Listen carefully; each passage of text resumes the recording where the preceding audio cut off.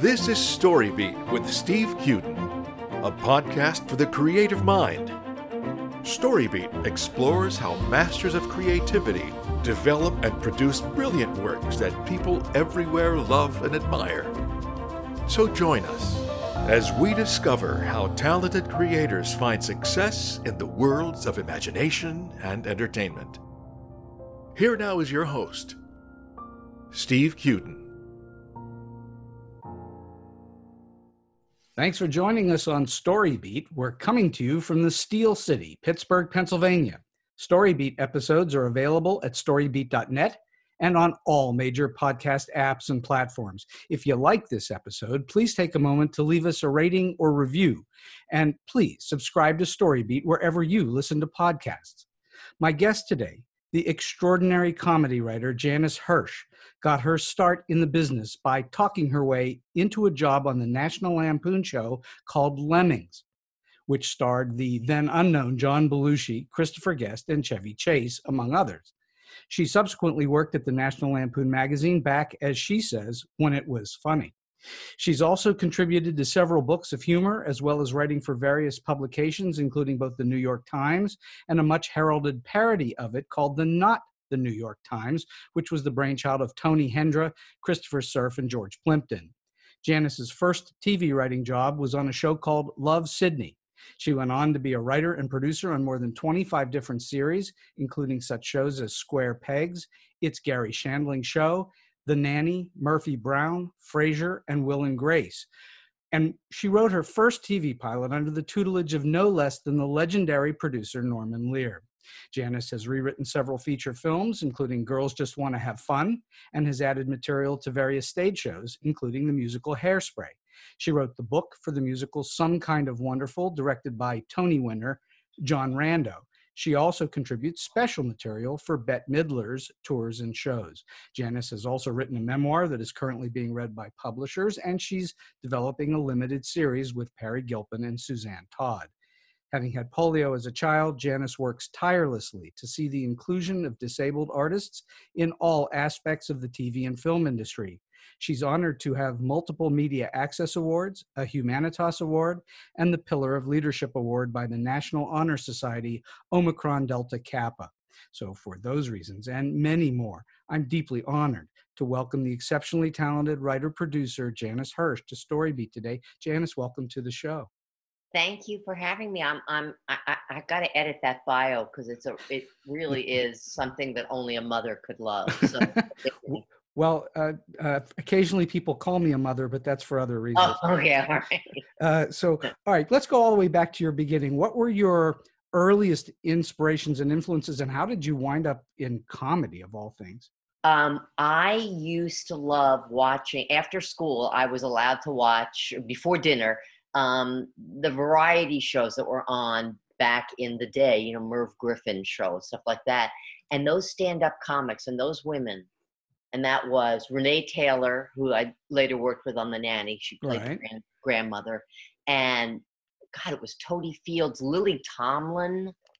Mom's Mabley, you go back to that? Mom's Mabley, all of those women. And I would laugh so hard. And my mother would be in the kitchen cooking dinner and saying, "Stop laughing that hard. Nobody is that funny." And I went, "I really think they are." And so that was a real early influence on me. And then as far as, I read, but I didn't love, I read the stupid kids books, about nurses and stuff. But the day I read Auntie Mame and laughed out loud and went, "Oh, you can write things. You don't have to say them out loud and they can still be funny." That was a big light bulb for me too. That was a bit of a revelation, huh? That you could actually write it down. I had no idea because, the printed word that I had was, and having had polio, every school librarian gave me a book on Franklin Delano Roosevelt, our most inspirational president. And I was so bored. And then I read something funny and went, "Oh, all right, good. I get it."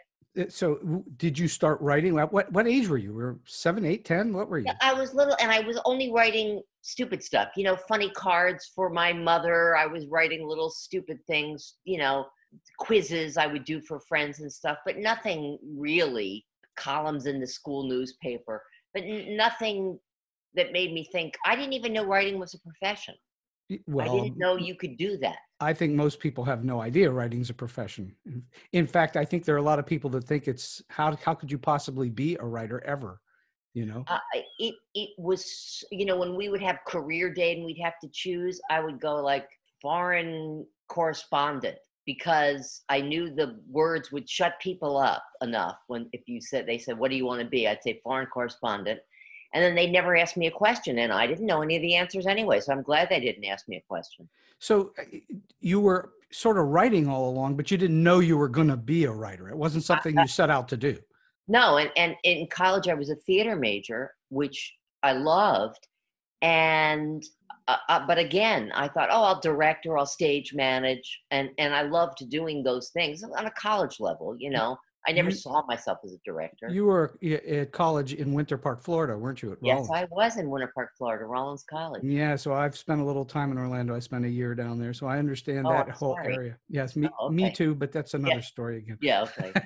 Were you always funny? I know you were admiring funny women on TV, but were you yourself like a class clown? Did you always make quips? Did people know you were funny? Well, if you ask me, I go, nah, I was regular. But I know that in junior English in high school, my desk was in the hallway. My teacher would make me come in and then schlep my desk into the hallway outside the door. Why? And then when I raised my hand, I had to like curve my arm around so that she could see that I had something to say. Because I guess I did. I guess I did disrupt with whatever I was talking about. You had a sharp tongue as a young person, didn't you? Well, you know, my mother swears I made that teacher retire. She said, you know, she really couldn't take it after your year. But I just thought I was having fun with my friends. That's all. All right. So the old line, the old saw is, dying is easy, comedy is hard. And I know it's almost impossible to define, but can you comment? Do you know what for you makes comedy so difficult to do well? What is it about it? Well, first, I can speak first of all about television. That people, if I meet people at a party or at some social situation, and they say, you know, they find out that I'm a comedy writer, they say to me, "Oh my God, you should come to my office. My dental practice is a sitcom waiting to be written." And what I want to say to them is, here's a pen, here's a piece of paper, you write it if it's so funny. Mm-hmm. You know, I don't say, if somebody says to me, I'm a brain surgeon, I don't go, oh, you know what? I think I could really be a good brain surgeon. Everybody in my family says I'm the best brain surgeon they've ever met. I'd be a great brain surgeon. You know, people who, you know, or they say to me, be funny. I'm not going to be funny. But I think that comedy is only hard when you try. It's only hard when you try? Only hard if you have to sweat it out. I mean, and listen, there are times when I've been doing television shows and you have a lousy run through and you have to rewrite everything that night. Mm-hmm. And you really do have to just say, I have to, you know, it can't come from this place of joy within me. This is a job. But I think that that's a muscle. I think that writing comedy is a muscle that it takes time to develop. But just comedy itself is hard because people, I think, take themselves very seriously. Mm-hmm. I think people are loath to make fun of themselves or see themselves as the butt of a joke. You know, I think that comedy is hard if you're trying to write for something that you don't really love. I've had trouble writing. Listen, Will and Grace, arguably one of the best shows on television in the history of television. Absolutely. I had trouble writing it because I didn't have something. I wasn't as connected. I loved watching it, but I wasn't connected enough to the characters, what they wanted, to be able to see funny through them. I could write for family sitcoms. I could write for, you know, My Wife and Kids, or I could write for Murphy Brown because she was a woman who wanted stuff, or I could write for Square Pegs because they were nerdy teens. I could feel that. I just didn't have the ability, and this is my fault, that I did not have the ability to access that part of me And that's a regret. I made a career move when I took the job on Will and Grace. I didn't normally I take a job because I think I can really write this, or I can get it, and this is my, I can find something in it that'll be funny. So it sounds like you have to have a connection to the characters. It's all about the characters. You have to. You just have to, I have the fact that I'm a Jew, like Fran Drescher, that helped, but the fact that I have a mother, I had a mother and a grandmother and that kind of thing, I get it. I get it. I get those kind of shows. I mean, I written funny stuff for a show called Double Trouble, which was about twins, but I got that they were kids wanting something. Mm-hmm. I knew what they wanted, So with Will and Grace, was it that it was a setup, the situation itself, that was a little bit outside of your bubble of understanding? Is that what it was? Well, I think part of it was that I came on the last year, and the people who were writing it had been on it forever. So they knew those characters. Sure. And I certainly identified with the characters. And I could write funny stuff for them. But I wasn't as facile, and I wasn't as sharp and as helpful to the show as I've been on other shows, because I didn't, at that point, I don't know, I just didn't connect on that visceral level. And that was my shortcoming. All right. So I think that that's very valuable for our listeners to understand, is that there has to be some kind of a thread of connection. And if you don't have it, it's really hard to write comedy. Right. I mean, I could write for my wife and kids for a Black family, because it was a family, mm-hmm. And it was, and I got it. I get the family dynamic. Sure. All right. So let's talk about sitcom writing in general, which is what you've spent your career mainly doing.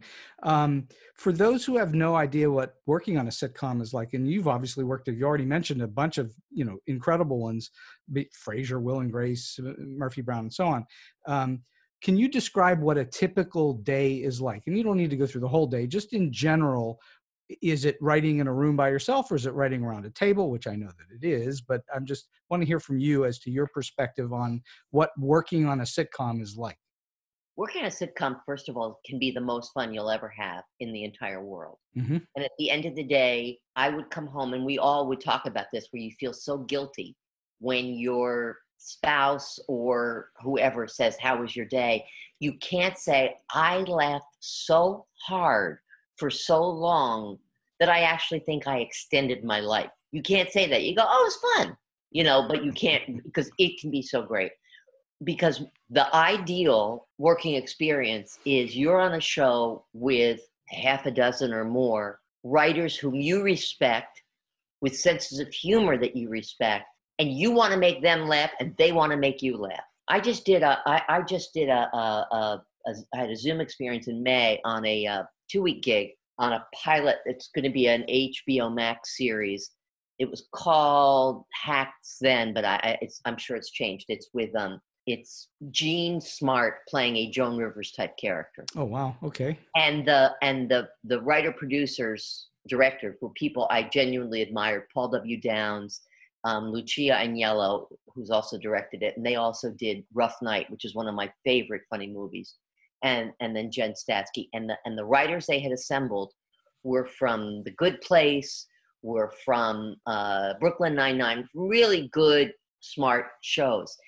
And I was just on for 2 weeks because I was the old lady whisperer, basically. They were writing, it was about a woman who got canceled, a 20-ish-year-old writer who got canceled for doing some assholey thing, and she gets a job working in Vegas for a Joan Rivers type, played by Jean Smart. Right.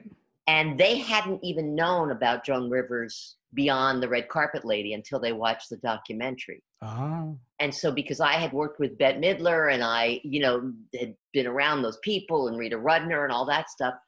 So we had a ball, and these people, it was a joy because they were so funny that I wanted to be at the top of my game, and they were so inclusive. And that I wanted to be on top of my game, and they wanted to be on top of their game. And I loved what the show was and what it was saying and all that stuff.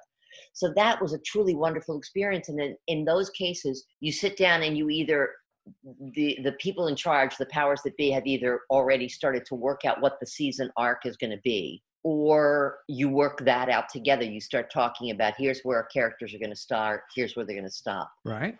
And I think that in retrospect was probably part of the my Will and Grace issue, because they already had that blocked out and I wasn't a part of that. So it was just harder. Anyway. So you were mostly right on Will and Grace. You were mostly a joke writer is what you were doing. Yeah.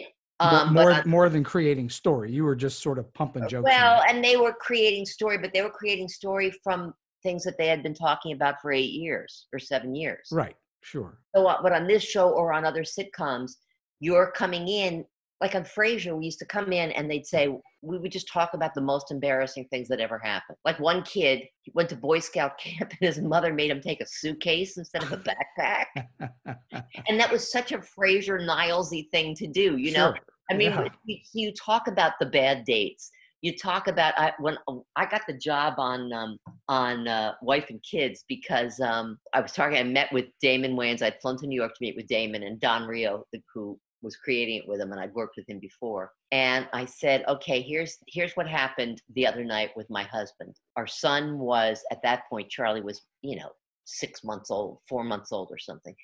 And Larry was, I think my kids were over, so Larry was playing cards with them, and he had Charlie on his lap, and he shuffled the deck, and the noise that the deck makes shuffling made our son laugh. And it was the first time he had a belly laugh. I mean, it was just, it was 1,000 angels singing. So I quick grabbed the video camera, which in those days it was a video camera, and I took a video of him, and Larry would do it, and Charlie would laugh, and it was golden. So everybody goes to bed, and Larry and I are in our room, and I said, we have to watch that video again. It's just the most wonderful thing. So we watched it, and Larry said, we have to erase it.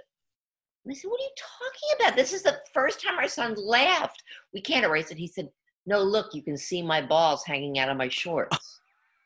And I went, nobody's going to notice.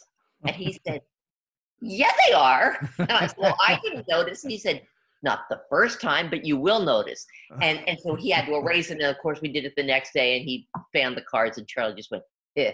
But I told that story to Damon, and Damon said, you're hired, because that was the kind of real life stuff. You don't want to make up stuff. I've never had a funny neighbor. I've written funny neighbors, Julia Louis-Dreyfus was a funny neighbor on a show I did. You'd like to write the funny neighbor, but nobody has somebody who rings the doorbell or walks in and is Kramer or is Urkel or is Lenny and Squiggy or whoever. Right. But that kind of story, that my husband's balls were hanging out of his shorts, that was enough of a story. All right. So clearly you're having a ball coming to work and sitting around a table, yakking it up and making jokes with lots of really smart, funny, talented people. Yeah. When do you write a script? Well, what we do is first you talk about the story. You talk about a story area. If you know where you're headed in the arc of the season, like this season is going to take us through where their kids move back home, for instance, something like that. And you go, oh, okay. So that's the arc. And then you start writing, you start pitching stories that are, if it's a family thing, husband and wife stories. If it's a workplace thing, workplace stories, friend story, whatever, that will just move the ball a little bit without, as we used to say, hanging a lantern on it. Like when I don't want to spoil anything, but we just watched that wonderful series, Queen's Gambit. And the first time the mother coughs, you go, uh-oh. That's hanging a lantern on that situation. Sure. So you talk about the stories then. What would happen? And I read this as a genius thing that Trey Parker and Matt Stone, who did South Park, yes. What they said, this is how they structure it. Instead of saying this happens and then this happens, they say this happens, but then this happens. So it's not the next thing that happens isn't inevitable. The next thing that happens is a rug getting pulled out from under you. Mm-hmm. And that, to me, is a really helpful way to develop a story. But that but still has to be logical within the context of the story. Of course. You don't say that, and then a meteor strikes. You don't do that. But if you think, your parents give you a pep talk of how to talk to the cute girl at school, and then the next day, the cute girl at school instead of saying you talk to her, you say, well, then she comes out as a they, them, that person, and she's going to be gender neutral. I don't know what the story is, but you got to shake it up a little bit. Right. But you come up with that, and we do it. You normally do it on a board, or on, like when we do it on Zoom, there are millions of programs you can do shared whiteboards. And then the writer whose idea it was, or who's up next, takes that outline, takes it and makes it into an outline. Then the outline gets shared with everybody. You write up the outline, then the outline gets shared with everybody, and then you work on the outline until the outline is fine, because outline is the most important thing a writer can do. Why? Explain why. Because you got to know where you're going. It's a pain in the ass, and nobody likes doing an outline. I mean, I sort of like it now, but young writers, oh no, I'm going to write, because you read those stories. I just sat down and I wrote a whole script in a night. Well, I bet it's not that great. You got to outline it, because you got to know where the problems are. Mm-hmm. You got to know, because otherwise you're going to paint yourself into a corner. You have to outline it so that you can follow every character, so that you can be true to every character, so that you can follow the plot. Because you don't want to, when you're writing a script, what you want to do then is type and look for jokes if you're writing a sitcom, and find new jokes and new funny ways of saying whatever it is you said in the outline. Right. You don't want to have to be saying, oh my God, now she's at the hardware store. I didn't know, what am I going to do? How am I going to get her out of here? So the more you know the whole outline of the story, and an outline can for a 40-page script or a 35-page script can be 25 pages long. Mm-hmm. I mean, Joe Keenan, who is arguably one of the best sitcom writers there is, from Frasier, he would write such detailed outlines that he created an algorithm where he could just program it, and it would turn that into a basic script.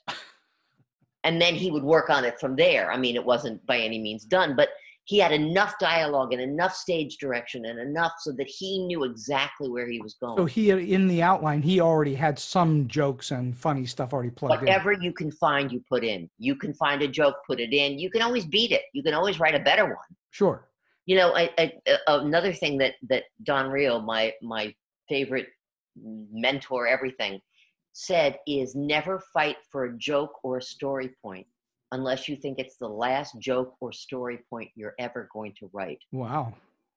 And it's true. The rookie mistake is you get in a room with a writer and you go, okay, this joke, let's see if we can beat it. And the writer goes, no, it's really good. Well, it is good, but let's see if we can do even better. And you know what? When we hear it read, if it sucks, we can go back to your joke. Usually it's no backsies. That's a big thing in a room. You don't go back. The writers who go, no, but what I meant was, no, just let it go. Mm-hmm. Kiss it goodbye. Send it off like one of those Mylar balloons that's going to go in the ocean and choke a dolphin. Send it away. Let it float away from you and come up with something new. You can always beat it. A joke that could choke a dolphin. Well, that just came to me. I don't know, right? So what happens? I assume you've over time seen writers who can't quite handle that they think that their work is superior in some way. Have you seen writers fail because of that? And have you seen writers overcome that and succeed? Well, it depends. If the writer is the showrunner, then then their word is gospel, and when the showrunner writes it, you don't say a word. I had an experience on a show, I don't want to name the show. Sure. Where I wrote the draft, and it was going to be the first script that we read that season. It was a big show, and I wrote it, and then the showrunner decided to rewrite it. Right. And so the showrunner rewrote it, and that was the version that went to the table. And after the read, the star of the show tore me a new one in front of everybody. Lovely. And just said, you clearly don't understand what the show is about. You clearly don't understand my character.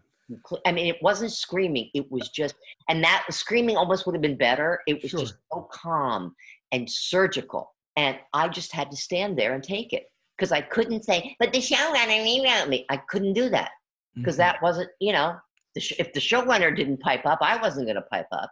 The showrunner could have fallen on the sword, but didn't. No, they threw you under the bus. Well, and and it was really chilling. And then what happened later is that the star, who was also one of the executive producers, the star's assistant had read my earlier draft, because it had gone around to, you circulate an early draft so that the costumers know what to get, what to pull, and the prop people know what to pull, and the set people. Right. And the assistant had seen my earlier draft and gave it to the star, and the star read it, and that star called me up and apologized. Wow. Then the star took it up with the executive producer, and whatever, everything went after that. And I didn't say a word, nobody said a word, but that star was my best friend from then on. But well, did that hurt your relationship with the exec? no, not at all, because the exec just went, and moved on. And I actually really liked this exec, and a terrific writer and a very successful person. But there are other execs who, there are shows where when you gang write a show, I mean, you'll see Chuck Lorre is the only person that the Writers Guild awards more than 2 credits. Usually you can get a story credit, and then you can get a written by with 2 people. And I'm on the arbitration panel. I'm an adjudicator. So I know this. You don't get a lot of credit. But on Chuck Lorre shows, which is Big Bang and Young Sheldon and Mom and everything, terrific writer.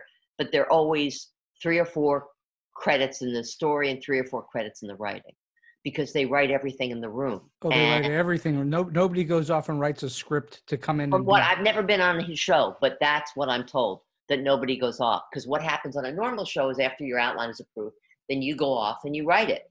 And then you come back and it goes through the mill. Everybody gets their greasy mitts on it. Sure. You get the credit because you wrote the first draft. That's the hardest part, is the blank page. It's easy to rewrite. It's hard to write.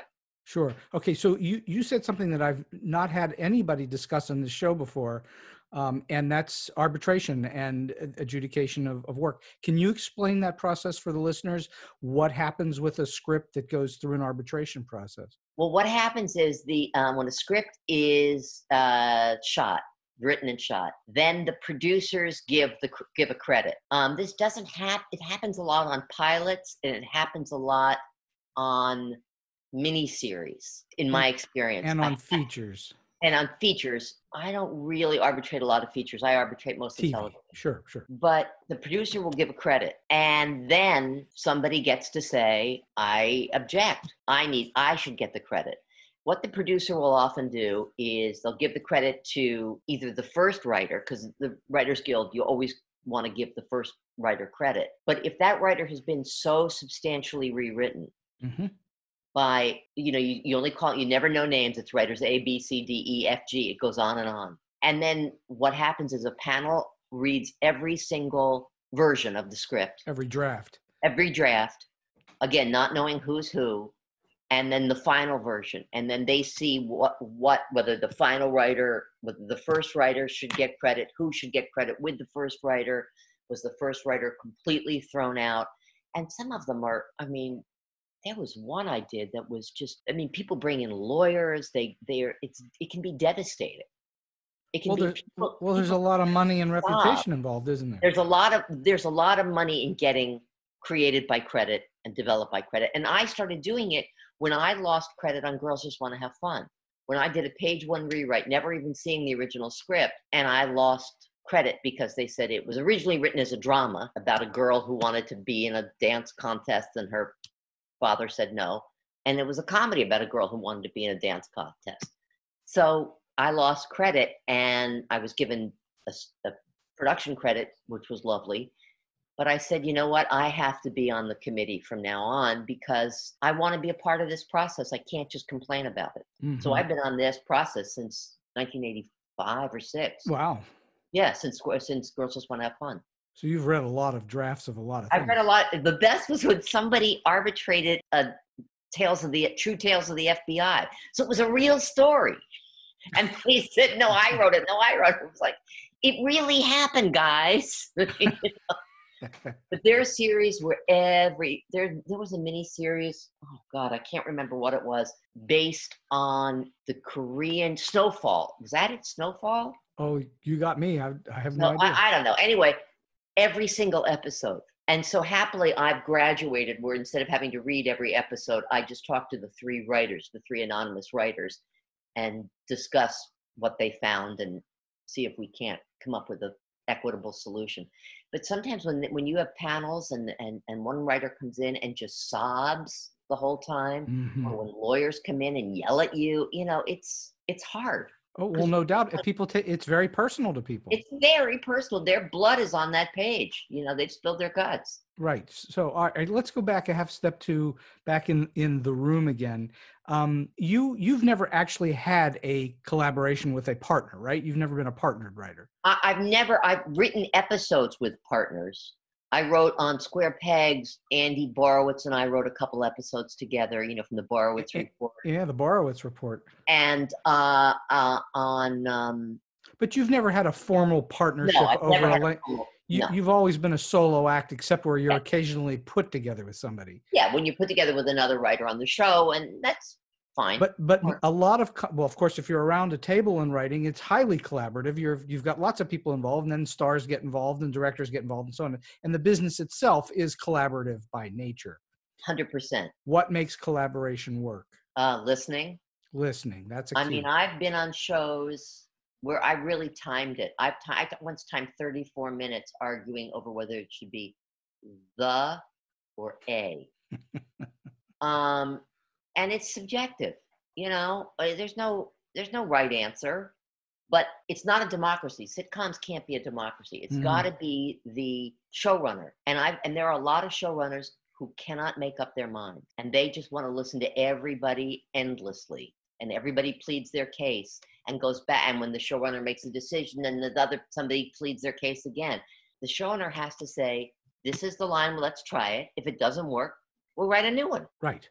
A lot of collaboration has to be being willing to compromise and to give in to someone else on more than a few occasions. And people have given me shit because I love to compromise. If I've been pitching a joke and somebody else has been pitching a joke, 3 people, and the showrunner says, this is the joke I want, I always say, yes, that's the perfect joke. Let's move on. And even if it is against what I've done, and people have kidded me that, they're going to name my production company Turn on a Dime Productions. But I want to just keep it moving. Again, I can't argue. I can argue if something is red or if it's blue. I know I can see colors. I can argue if something is misspelled. I can argue if somebody says the official language of France is German. I can have that argument, but I cannot have an argument about which line is funnier. You're not saying that you can't have alternative facts, are you? Oh, and it's alternative jokes, and I believe in them. But if the showrunner says yes, I'll go yes. I will throw out my, because I've sat in too many rooms till 4, 5, 6 in the morning. Oh, so we could have gone home way earlier. Nothing is funnier at 5 in the morning. Well, I know exactly what you're talking about from working in academia, because I've been teaching for about 10 years, and occasionally you'll get into a committee of some kind, and there will be an argument that will go on for 15, 20 minutes, sometimes a half hour, over should it be the word is or are. And you're going, what are we talking about here? Just do it and move along. I know. And you can always, somebody's going to proof it. And what I would do if I would volunteer to proof something, if I was running a show and I would say, I'll stay and proof it, then I put back whatever I wanted. But I don't want to have the whole room. Let's all agree on something. If it gets a big laugh in the room, I'm ready to move on unless somebody can tell me why I shouldn't. Can you tell in the room whether something's going to work on the stage, or do you never know until they actually say it at table read? I'd say 80% of the time, Listen, if everybody is laughing, but you can go to the table. It depends. If an actor can tank it. Mm-hmm. What's really humiliating, worse than an actor tanking it, is having a bad line that you said, I think this will work, and then having a great actor deliver the shit out of it, and it still falls like a turd in a splat on the ground. And then you just go, oh my God, I'm so humiliated because that actor made it as good as it could ever be. and prove to you that it was still a shitty line. Because sometimes actors don't like a line and they'll just go, meh, meh, meh, meh, meh, and you don't have it. You go, oh, I'm going to keep doing that line because the actor did it badly. So, all right, aside from, at some point there's a script. It's not just a bunch of people babbling around a table. There's an actual script on paper or on a computer, wherever it is, but it's an actual script. It's an actual script. What is it that newer writers must think about and do when they're preparing their specs and their other scripts that they're going to try and present to people, that beyond just getting script mechanics right, what is it they must do to secure a sale? What is important? For a spec script, first of all, use the characters you have. Do not bring in another character. Mm-hmm. Do not say, I'm going to do a spec Broad City, but I want to have a character of a Marine sergeant, and that's where the funny's going to be. No, you've got your characters, write them. You don't need a funny uncle. Write the characters that you have and make it believable, because the chances, first of all, you don't write a spec for the show you want to be on. So if you're looking for a job on Brooklyn Nine-Nine, don't write a Brooklyn Nine-Nine spec script. Nope. Because the people at Brooklyn Nine-Nine have written way better ones than you, I promise. And they've gone through it all. They've thought about it. So write it so that if you do write a Brooklyn Nine-Nine and you're trying to get a job on, I don't know, Young Sheldon, then if I'm reading it, I don't know Brooklyn Nine-Nine room that well. And so I go, oh, this is a terrific script. But if it's my characters, then I can find fault with it. Sure.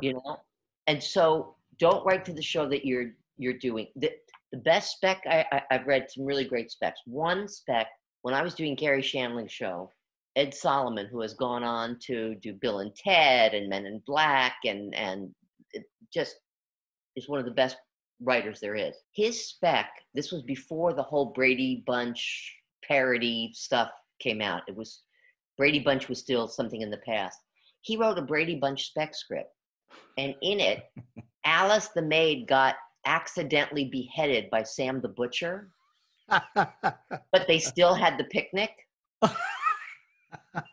And it was brilliant because it was dead on. There was no winking to the audience. It was an absolute episode that could have happened, except for the fact that Alice got beheaded. Oh my God. So that was a great spec. And then back in the day when I was doing Bette Midler's show, there was I did Bette's show. We did it. That was 2000, I think. So I've been working in television for like 17 years or something. Right. I'd never worked with a black writer. That's interesting. And a woman named Meg DeLoach, who is a wonderful writer and executive producer now, has her own show. She wrote, because most black writers, their spec scripts were all, for black shows, what were at the time the black shows. She wrote a Sex and the City. It was fantastic. And it was just a Sex and the City episode. So when she came in for her interview, because we flipped, we had no idea that she was a black woman. And that was great. And we had to hire her. It was undeniable because, people, they used to say, oh, we already have our black writer. Or they used to say, we already have our woman writer. We already have our women. And now they're saying we already have our white guy, which I'm fine with, but that's another story. Just write something. You don't have to put your, it doesn't have to be about you. It doesn't have to be your personal story. It doesn't have to be autobiographical. But it better characters. But it damn well better be funny. It better be funny because you don't read the whole script. Nobody reads an entire spec, really, unless it's that great. They're just. So that means that you really need to have a great first 10 pages. You better, because. I know a lot of exec producers, first of all, they don't necessarily read. Somebody else is reading for them before they hand it to the exec producer. Right. So you better engage and make somebody laugh, or somebody go, oh my God, that's cool. Like a Brady Bunch, something to make people take notice and want to know more about that character. All right, so let's move on to your theater experiences, because you've done a little bit of all that too. What is it about the theater? I mean, you started in the theater and you have a degree in the theater. Yeah. What is it about the theater that has brought you back? It's surely not the money. No, right. No, it is not. The theater is volunteer work. I got the privilege of hitting one lotto in my life. I hit one lotto. And what'd you hit? What was it? It's a show called Jekyll and Hyde that I created. Oh, right. Oh, wow. So that's a good lotto. Yeah. That's the lotto. But that's so rare, you know? Oh, it's so rare. And what I go back to the fact that when I was, I mean, you asked me the time, I'm going to tell you how to make a watch. But when I was 8 years old, my parents, we lived in New Jersey, so it was easy to get to New York. My parents took me to the theater, and I saw my first Broadway show, which was Flower Drum Song. Right. Which is a good show, not a great show by any stretch of the imagination, but it was my first. And I remember sitting in that theater going, I had no idea I could feel this good. It wasn't just happy. It was satisfied. It was filled. It was, I was everything. I've never chased a job as much as I've chased that feeling. And so the theater was my gateway drug. And that's, and you know, when I graduated college, I worked at the Coconut Grove Playhouse in Florida. And then I worked at Storyton, which was a theater in the Round run by the world's oldest stripper, Ann Corio, who literally at her big strip, when she would take off her top, you would hear her go and suck in her stomach so that her boobs would possibly rise up a little bit. Wow. But it was my gateway. And then when that stopped making me feel as full, then I went into publicity, I went into television, I did a million different things, but it was always chasing that feeling. So that's what the theater was for me. It was just, and now whenever I can help somebody, you know, if my friend David Lee was doing Can at the Pasadena Playhouse. Right. And he said, you want to come and pitch on it? Because he knew I loved, and I went, sure. And I did my homework and I pitched a lot of stuff, and some stuff you couldn't get in because, you know, the estate, and with theater, especially with an existing theater piece, you know, you have a lot of it's copyright issues. Right, there are issues, and it's how far the estate will let you go. Hairspray, just because I knew Mark Shaman, he said, "You want to read this?" And I just wrote down. Maybe I pitched 40 jokes, and maybe 3 got in. I don't know. Is the process of creating that work different than working on a sitcom, or is it pretty similar? You're still coming up with set up joke, and for the character, and you're trying to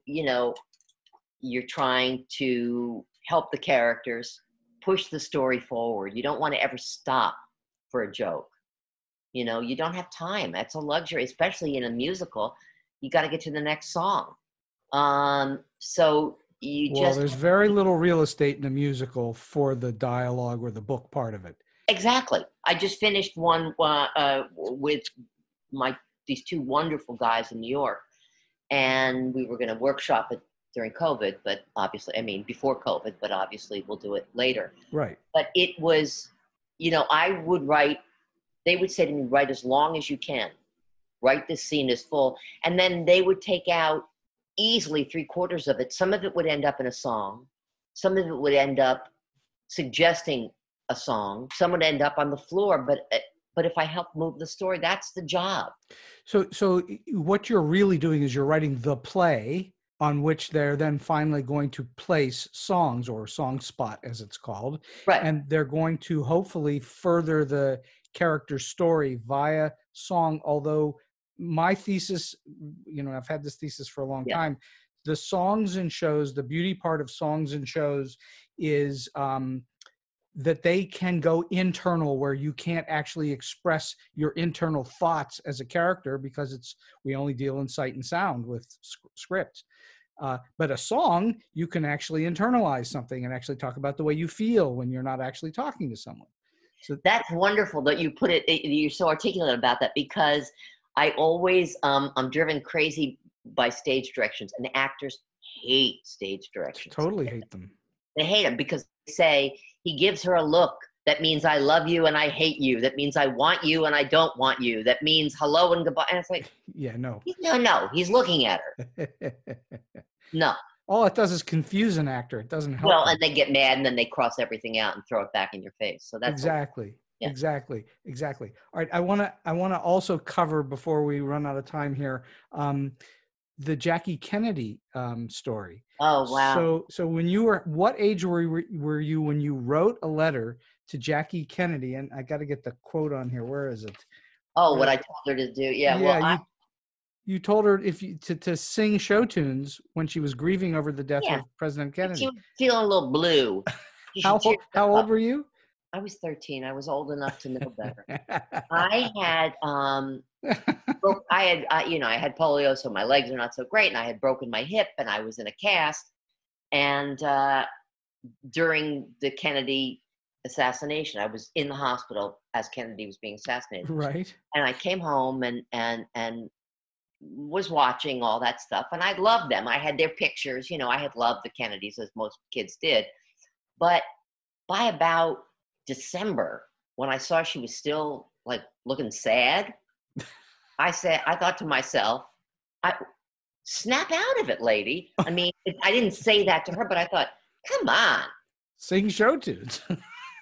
Perk yourself up. So I wrote her and suggested that she sing, that she do, because I knew what she was going through, because I was, had my leg in a cast, and her husband's brains had been splattered across her face, Oh, how she didn't get on a Amtrak, go to Trenton, drive to my house, punch me in the face, and then get back on the train and go back to DC. I'll never know. Anyway, so I told her to do that, and it would perk her up. And I even had the temerity to suggest that if whoever, I knew that she wasn't reading this letter, but her aides were reading the letter, and it would help them too. So I was going all in. So nothing. And I got she sent condolence, official condolence card to everybody on St. Patrick's Day that year. And that was it. So now cut to 1993. Is that? No, 2003. That's 50 years. 2003. So it was like 2000. I get a phone call. No, 2003 would have been 40 years. So 2013. Thank you. I had to go to a college where there was no math requirement. There you go. Still is in my life. So 2013. So I get a call. Are you Janis Hirsch from Trenton, New Jersey? And I think, who did I go to Sunday school with who wants to meet Tom Cruise? But I say yes. And it was Ellen Fitzpatrick, a historian, a noted historian, who was writing this book, Letters to Jackie. And she said, I'm going through the archives, and Mrs. Kennedy saved only a few of her condolence letters, and yours was one of them. Wow. And can we include it in this book? And I went, oh my God, of course, what? So she included it in the book, and it was, I only read that page of the book, but it was a very good book. So then the director, Bill Courtier, who did the AIDS quilt film, right, did a lot of wonderful documentaries. Then he called and said, I'm doing a documentary about it. Can we use your letter? I'm only going to use like 8 letters, and I'm going to have celebrities read them. And he had young Haley Steinfeld. Right. Steinfeld, yeah. Steinfeld, yeah. Yeah, she read my letter. And then I sent him old home movies and whatever, and pictures. And then I was included, and then I went on the Dog and Pony show, because he wanted, there were like one woman whose husband was in a submarine that exploded, and Kennedy wrote the widow a condolence letter, and then 3 months later, Kennedy died, so the widow wrote Jackie a condolence letter. So she was there with this sad, sad story. Somebody else had written Jackie a condolence letter because she had been in the Holocaust and didn't believe in anything, and then came to America and didn't believe, and then Jack Kennedy, and she believed. And then there was me. So I was like the comic relief. So these women would go, and then he died. Or one woman was like, I was a poor sharecropper, daughter, and I lived, and my father was a slave, and Kennedy. And then I go, I told her to sing from Damn Yankees. You got to have heart.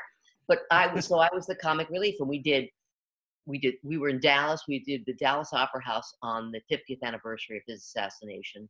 We were at the museum in DC, and we did some other great place, which I don't remember where. Oh, at the Kennedy Library in Boston. So we did those, and it was on CNN, and it still lives on YouTube. But did you get laughs? Oh yeah. Oh yeah. I did my job. I mean, I knew my job, so I got them. And through all that, they needed the laughs. They needed them. I was the, we call it in comedy writing, you need the treacle cutter. You always need a treacle cutter. You need something to cut through the sticky sweetness. If you've just done, a scene, what did we learn today, Michelle? If you've done one of those things, I miss my dead, it's always the dead mother in comedy. So I miss my dead mother. And then you have somebody else come in and just go, hello, and do the comedy. Because you got to cut through the sticky sweetness. I've never heard the term treacle cutter before. That's a good one. That's what you have to write. I like that term a whole lot. All right. So we've been talking for almost an hour, believe it or not. And so we're going to wind this down a little bit. In all of your experiences, and goodness, you must have a bunch of different stories, but do you have a story that you can share that's either weird, offbeat, strange, quirky, or just plain funny? The story that I think personifies how I've approached my career, and I think that would help anybody approaching a career. When I first got to New York to work on the Lampoon, I had worked in Coconut Grove, Florida, in the theater. Right. And one of the producers knew I was funny. I mean, I was the assistant manager. All I did is basically get his dry cleaning done. But he knew that I was funny. And he said, would you like to punch up? I have a Broadway show. Would you like to come and punch it up? And I went, oh my God, yes, send me the script. And he went, well, we don't have a script. And I thought, well, that could be part of the problem. And I said, all right, well, I'll come to the show, for the next week or so, and I'll see it every night and I'll get jokes. He said, well, we open tomorrow. I went, well, I'll come tonight. He said, good idea. So I get on the subway and I have my little legal pad, and it's called Play Me a Country Song. Okay. Mary Jo Catlett was the only actor that I remember. Okay. And it was, I don't even know what it was about. And there were cowboys and men doing, dances and all that stuff. And I wrote down a page of jokes, as fast as I could hear them, I would write down a joke. That was it. And I went backstage, and Jerry Adler, who I think played, what did he on Mad About You? He was like the super in the building. Well, and he was on The Sopranos as well. He was on The Sopranos, exactly. He was the next door neighbor, Dr. Hirsch or whatever his name, or no, or Hershey, or whatever his name was. Yeah, he was the Jew. Hesh, he was the Jew. He was the Jew. And he was the stage manager at the time. And so I knew him, and I gave Jerry my handwritten, scribbled notes that I'd written in the dark. And he gave me a T-shirt from the show. That was my payment. And it opened. The next day it opened. And so the morning after that, I mean, the reviews on television were disastrous. And the reviews in the papers were, I'm telling you, wars have gotten better reviews. And Frank Rich called it a one-joke musical. And I thought, it was my joke. I got a rave review from Frank Rich. And that has been, it is, first of all, I was laughing at myself. And secondly, it was like, I'm not going to take it so seriously. This show flopped. I wrote a joke for it. Somebody singled it out. I'm going to pretend it was my joke and have a good time. And I will own being the butt of the joke as opposed to being the butt of the joke. Well, being part of a crappy show. I'm going to own it and say, look at me. You were in show business. I knew exactly what in show business. It was sweeping up after the elephant. You were sweeping up after the elephant. That's exactly right. How bad can it be? It wasn't like you were digging ditches, No, exactly. I didn't hurt anybody. So yeah. All right. So last question for you, Janis. Do you have a solid piece of advice or a tip? Although we've heard many already through the show, but a really solid piece of advice or a tip for those who are trying to break in, or maybe they're in a little bit and trying to get to the next level. I have two pieces of advice. First of all, it's outline. No matter, I start by writing a list of questions about every character. What do they, I will do, what do they want? What do they need? What do they think they need? What do they really need? I'll, where do they live? Who are they friends with? I'll just write a list of questions and then I'll go through and answer them. And then that's how I built and see what my outline is. And the other piece of advice I got for the first time 2 days ago. Okay. I was having trouble. I'm writing working on a second book, and I was having trouble. And my editor said to me, and I just said, I just keep running into a wall. And she said, when couples go into sex counseling because they're having trouble in their marriage, the sex therapist will say, take sex off the table and just cuddle. And then we'll talk later. And she said, that's what you have to do. So instead of trying to sit down and just write, I can take this time, and I can't be indulgent, but I can take this time to just think about character and think about where I'd like the story to go. I don't have to actually sit down at the computer and start banging stuff out. I can just keep making my notes and cuddling with the story until I have to start writing it. And I just got that 2 days ago. Well, that's really interesting and very, very true. I mean, yeah, if you just let it percolate a little bit. Yeah. I mean, all those words, marinate, percolate, you can let it exactly. It's a crock pot. You can call it all those things. Yeah, exactly. But you need to get away from it sometimes. You have to have a little perspective. Yeah. And it's hard when you're working alone and you're not in a room and you don't have other, I once cleaned my fireplace because I didn't want to write. I can distract myself easily, but I wanted to write. But I didn't have the ability. Well, you also have been gloriously spoiled by so many years of working with all those people around the table. I'm the president of the fucking Lucky Club. I'll tell you that. Janis Hirsch, this has been an absolutely spectacular hour on StoryBeat today. I'm delighted that you came on the show, and it's just been so much fun. So I thank you kindly for being on with me. Thank you so much for letting me talk about myself for an hour. Thank you. Well, I can't think of anyone I'd rather hear about, so that's really great. Oh, that's so nice. Thank you. Thanks, Steve. And so we've come to the end of today's StoryBeat. If you like this podcast, please take a moment to give us a rating or review on whatever app or platform you're listening to. Your support helps us bring more great StoryBeat episodes to you. Until next time, I'm Steve Cuden, and may all your stories be unforgettable.